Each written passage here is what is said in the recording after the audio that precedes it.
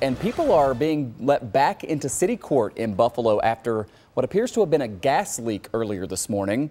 Right now, it looks like it was caused by an issue with one of the boilers on the roof of that building.